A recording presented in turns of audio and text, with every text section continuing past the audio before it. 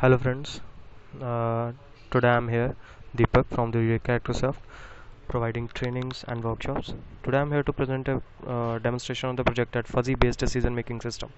So let us have a look. You have to run this graphical user interface in which we have generated that fuzzy logic based anti-lock system, which depends upon the obstacle, brake force and the slip ratio, that how much force has to apply for the brake. When you select these slider buttons, it will give you particular values. When you click on the calculate after the fuzzy system, it will give you that how much PWM, that is the how much brake you can apply on the system on depending on these three parameters. This is inspired from this particular paper and which they have demonstrated on the hardware. This is fuzzy logic based integrated system. So how it was, please tell us on our official web page. Thanks for watching.